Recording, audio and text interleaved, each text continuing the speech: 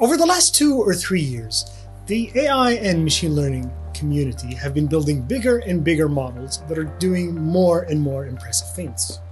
Nowhere is this more apparent than in natural language processing, where we've seen really impressive models like the GPT-3. You can refer back to my previous video to learn a little bit more about GPT-3.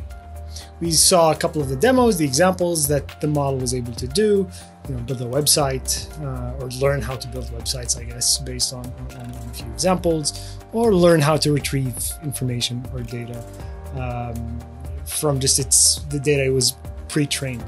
This is a quote that I found interesting by David Chalmers, a scientist focused on philosophy of mind, saying that GPT-3 is instantly one of the most interesting and important AI systems ever produced.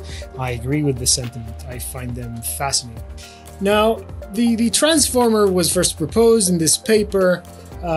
It's one of the technologies that are underlying a lot of this rapid progress in natural language processing and in AI and machine learning as a whole.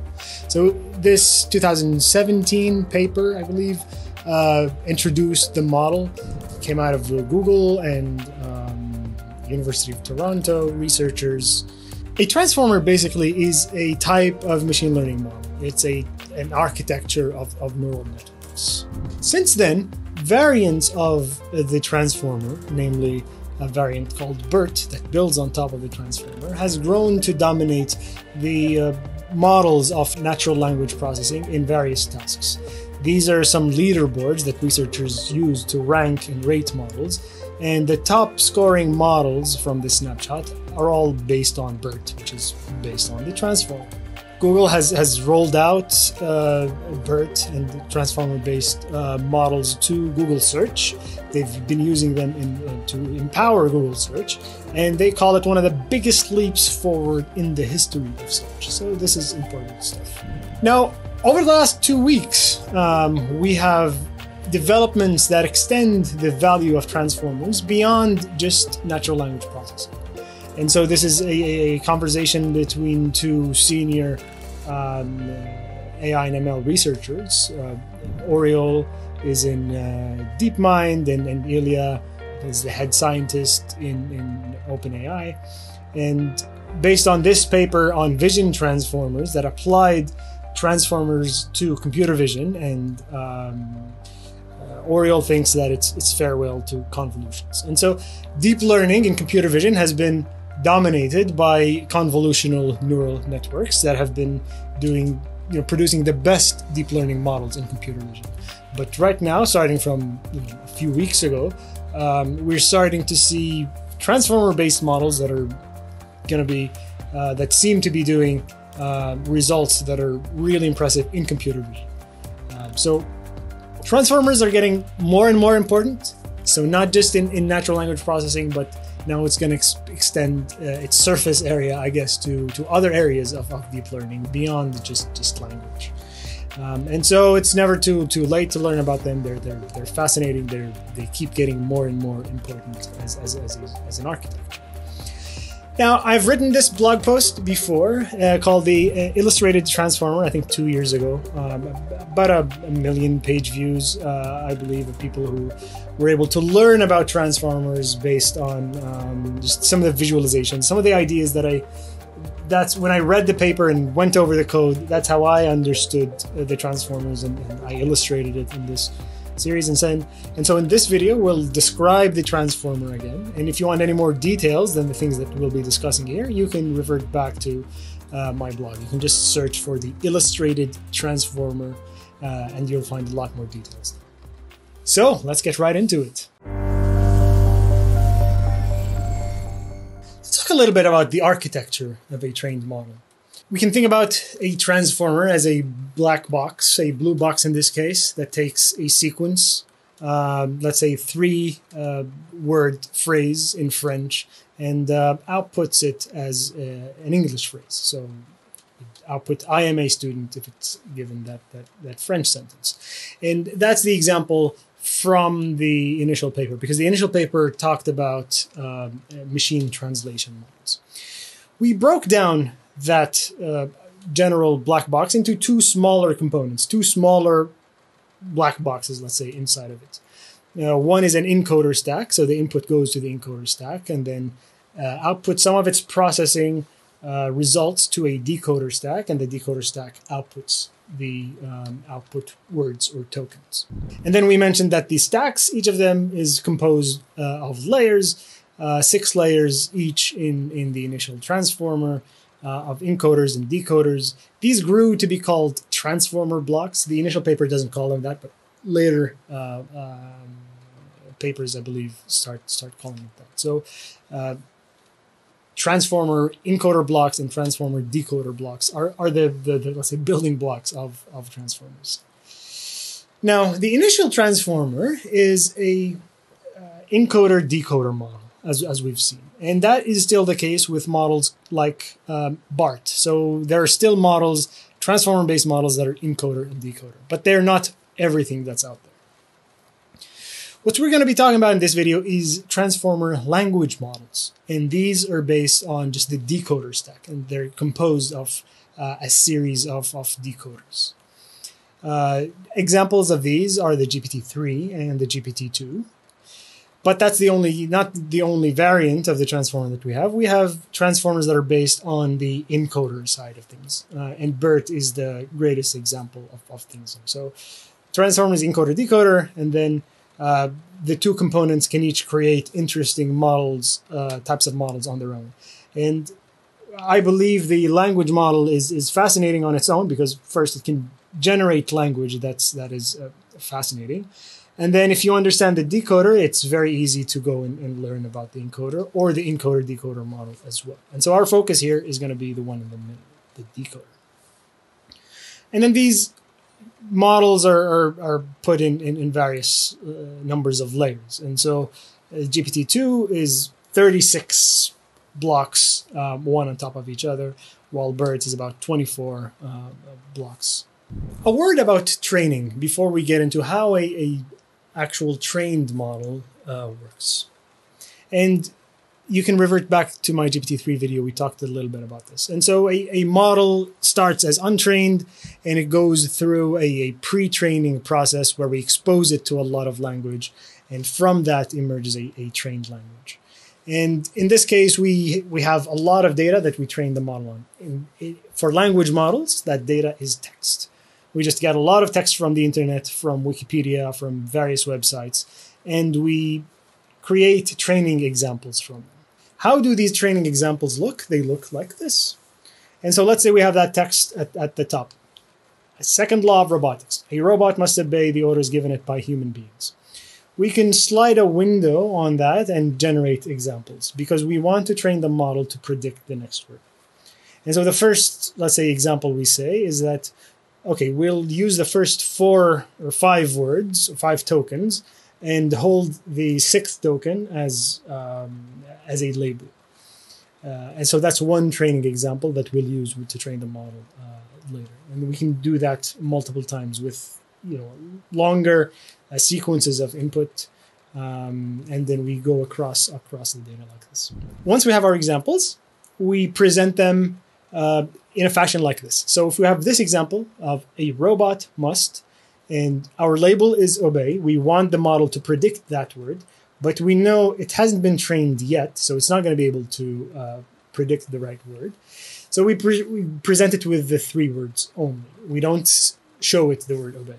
So we say, okay, GPT-3 or transformer language model, here are these 3 words. What do you think the word after them would be? And so the words go into the model does its calculation, and it outputs a word, and it will be junk in the start because it's based on it's randomly initialized, so it's going to be a randomly selected word. And so we said, no, you said troll, it should have been obey. We can calculate the error, the difference between these words. We have ways to put that into a numeric value. After we calculate that error, we have a way of feeding it back to the model, updating the model, so that the next time it sees a robot must, it's more likely to say obey. We do this thousands, millions, tens of millions of times on all the data that we have, and then we have a trained model And that's the pre-training phase of a language model. So let's talk about transformer language models. There are two major components of a transformer block. I'll present two examples, one to illustrate one of the two major components. So let's think of a transformer with only one block, one layer. If we present it with the two words, the Shawshank, okay? This is based on the film, The Shawshank Redemption. And we said, okay, predict the next word after these two. The model has looked through, let's say, Wikipedia, has been trained on a lot of text. And so will it be able to predict what word comes after Shawshank? We can actually try this. And one way to try it is to go to the Hugging Face website and try a small variant of the GPT. If we go there and we say, okay, the Shawshank, that's our input phrase, the model is able to generate a whole paragraph, but we are only interested really in the third word here. And it was able to actually complete the sentence and find the word redemption, which is what we were looking for. The main component here that was able to tell us that the word redemption usually comes after Shawshank is the second major component in the decoder block. That's called the feed-forward neural network.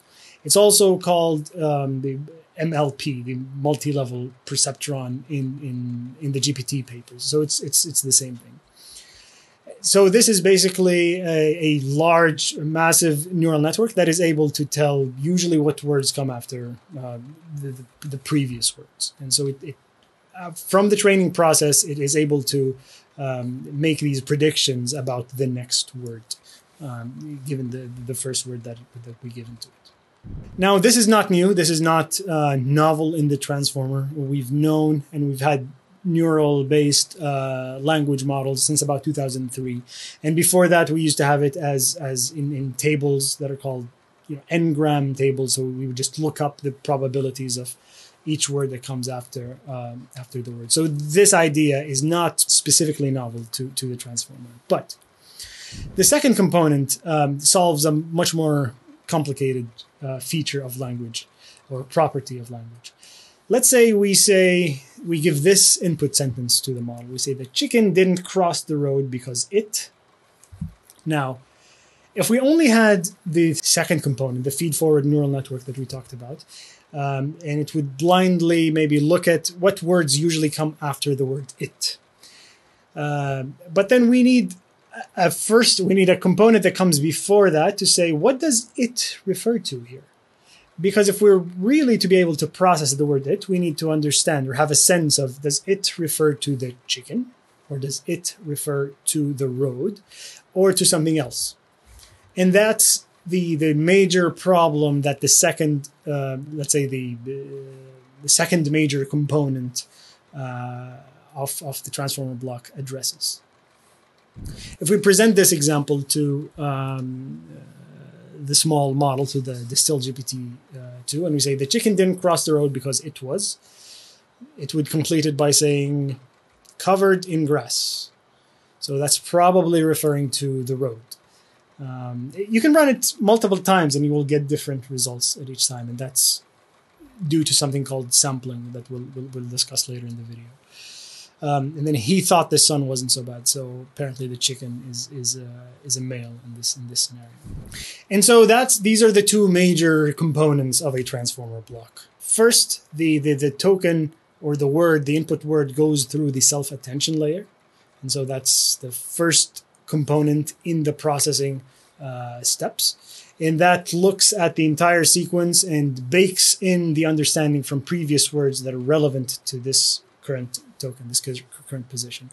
And then it produces its output to the feed-forward neural network, which continues the process and outputs, let's say, a prediction for the layer. Those are the two major components of a transformer block, the self-attention layer and the feed-forward neural network layer. Let's continue talking a little bit more about language modeling and to see how the input is processed before we present it to the model, and then the exact type of output that we get out of the model and how we turn it into language. So how do we transition words into IDs and back? That's the first step, and it's called tokenization. If we look at our example, the Shawshank Redemption, I actually oversimplified it. If we present it to distilled GPT-2, it would actually break it or tokenize it into 4 tokens. We kind of think about this as 4 components. And the first step after breaking it down is to convert each token to its ID.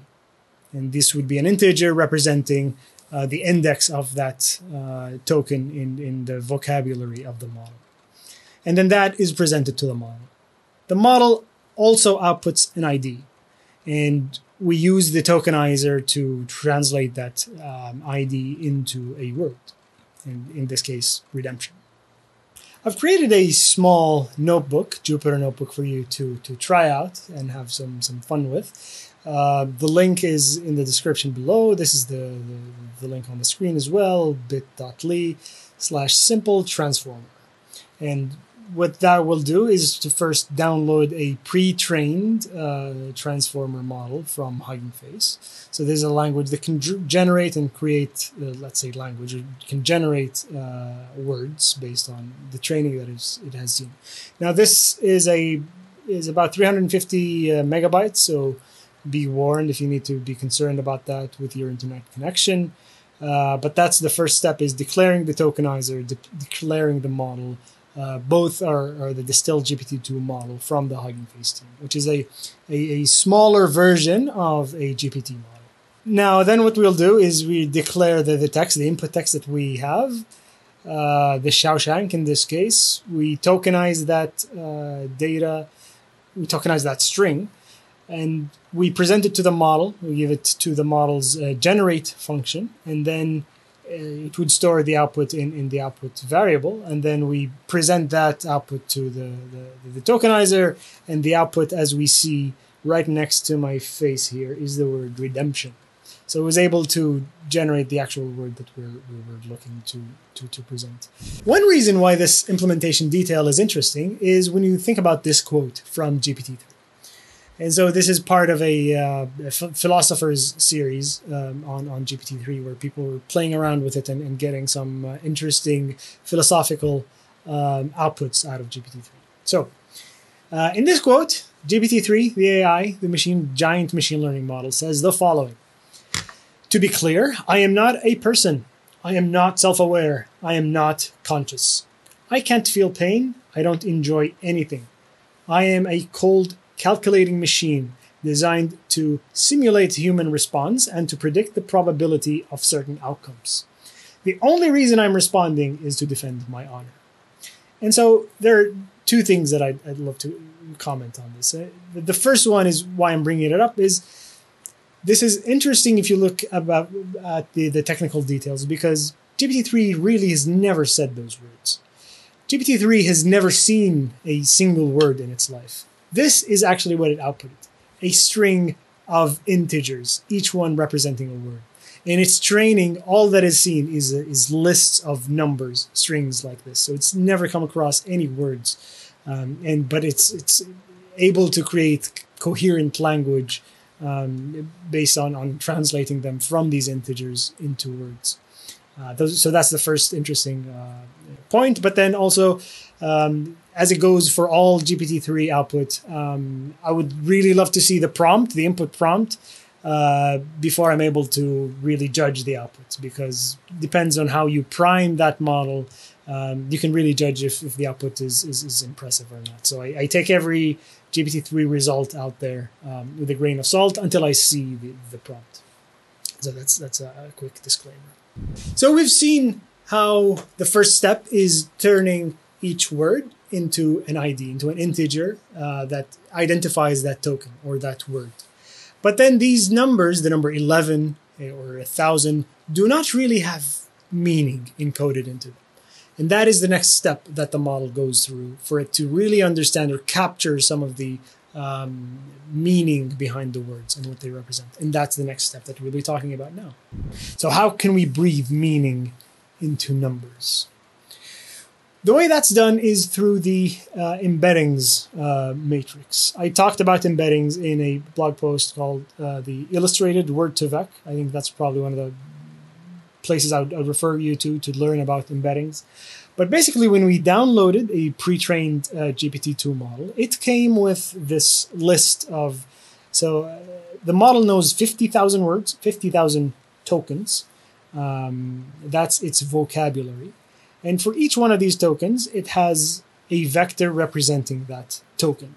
And that representation, that numeric representation, in this case of 768 numbers, captures some of the ideas or the meanings behind each token. And that is what the model uses to really make sense of the text that we presented. And so part of the training is creating this embeddings matrix. And when you download a pre-trained model, this comes with it. You can look at it in the notebook. So it would be stored in model.transformer.wte. So that's the embeddings matrix, and you can see that it's the dimensions of it is 50,000 by 768. We can look, if you're curious like me, you want to look and actually feel these numbers. And so this is when we present we can turn the word the into its integer, token ID, which is 464. And then we can use that to get the actual embedding. And then here you can start to see the list of numbers that represent the word the in this matrix. And so this is the vector representing the embedding of the word the. And you can change the words or change the IDs to look at, I guess, different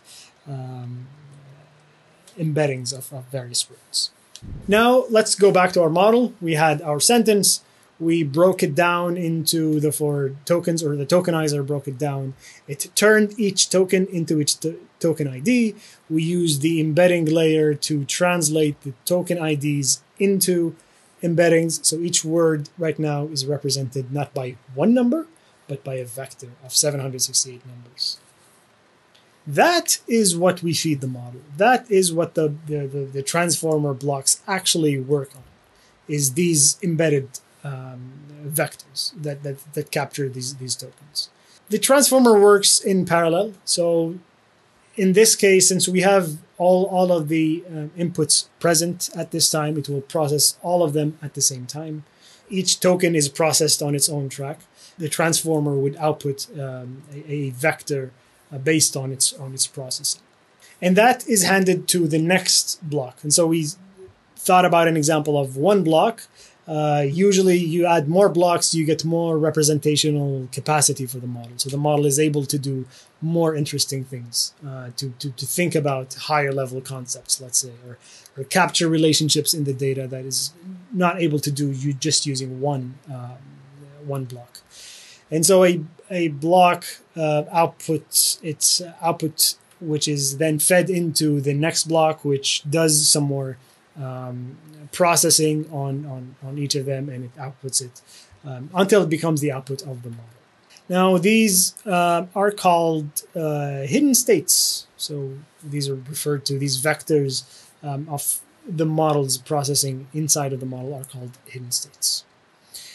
When we're talking about language models, the one hidden state that we're focused on the most when we process the first step of our inputs is the last one. Because we will turn that one, that hidden state is the one we will turn into the next word. That we'll use that to predict the next word that comes after the Shawshank. If you've followed me up until now, you've done really good. We're very close to the end. So we turned the text into token IDs, into embeddings. We passed it through the various layers. Now, how can we turn a vector, a series of numbers, back into a word? So how do we turn computation back into language, which we call, projecting the output? So what we do is we multiply the hidden state by a matrix. We pass it through a neural network layer that creates a vector of 50,000 scores, 50,000 numbers. We can think of each one of these as corresponding to each word in our vocabulary. And so it is a score saying the word, let's say, redemption has this score, 14, let's say. And if we're lucky, the best word that makes sense for this context would have the highest score. One way we process those scores that's common to machine learning is called softmax. So we pass these scores into a softmax function, and that makes it cleaner for us to treat them as probabilities. And so the scores, which are technically called the logits, they can be negative, they can be, let's say, 1,000 or -2 or 14. Once we pass it through softmax, they all become positive and they all add up to 1. If you add up all of them, they all add up to 1. So we can think about them as probabilities. And so that would be the output of the model. It would give us the probabilities of the various words. We can pick the first one, the first highest scoring one, or we can have other strategies for how to sample the output token. So in this case, let's say we chose the highest one, which is redemption here, and we output that to the model. Now, a final note is a little experiment that I've been working on. This is not in the notebook that I'm sharing, but I am hoping to release this in the future. So here I have some code. This is my own sort of library that builds on Hugging Face that says, okay, let's use the Shawshank. Let's generate one more token. And the model is running, and it's trying to predict the next word that comes after Shawshank. And then here's the output. So we have the input is token number 0 is the, and then we have 3 tokens, 1, 2, 3 are the Shawshank, and then the output is redemption. So the model did well, and it was able to generate the correct word. Let's look at the probabilities, because remember I told you that we have assigned a score and a probability score to every word. What we have here is the top 5 scoring tokens for that position. And so we can see that at the end of the model, when we projected it, the model thinks that the word redemption has the probability of 75% of being the next word to be predicted after the Shawshank. But it's not the only predicted word. There are others that have lower probabilities. EN has 3.6, then closing parenthesis can be 2%, 1.5 for ER, and so on and so forth. And you can see it has 50,000 of those. I'm just showing you the top 50, the top 5. We can look at the top 50 if you'd like. This is how it would look like. And so redemption is the first, again, with 75%. And then you have center, moment, center with a British spelling, man, photo, and so on and so forth. And so each word really is, and you can look, if you want to look at the 50,000 tokens, you can look at it, but that's one way to envision. And then we talked a little bit about sampling. So you can always pick the highest scoring one. This is called greedy sampling or greedy decoding. Just always pick the top one. And if you've seen your keyboard on your smartphone, when you choose the highest scoring suggestion at every time, sometimes you go into loops and the model starts repeating itself. And so in real life, really what usually happens is that we select or we sample from the top, let's say 5 or top 50 tokens based on their scores. And so if we turn sampling to true, we might end up with more interesting results, and it wouldn't just always spit out redemption. That concludes this video. I hope you've enjoyed the overview on the transformers. I invite you again to visit the blog and check out the illustrated transformer. There's a little bit more detail over there. One thing to notice is that here in this video, I'm using the convention, I guess, of the model, the inputs going into the model from the top and the outputs coming from the bottom. It's reversed in the blog post. I have a strong opinion right now that that's the way we should actually be presenting it, is that the inputs come in from the top and the outputs come. It's more easier to read for people going through a web page or through a paper. But sometimes you see this convention of from bottom to the top. So don't be confused by where the input and output is going from. So I hope you've enjoyed this. Let me know if you have any feedback. Feel free to subscribe, follow me on Twitter, and thank you for watching.